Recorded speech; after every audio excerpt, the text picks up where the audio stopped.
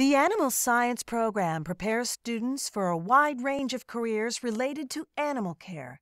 The program teaches both basic and advanced skills in such areas as health and disease, nutrition, reproduction, and comparative anatomy and physiology. Additionally, students will learn specialized skills in such areas as grooming, animal handling, and care of animals. Clinical veterinary procedures will be practiced with a variety of species, such as mice, snakes, dogs, horses, and cows.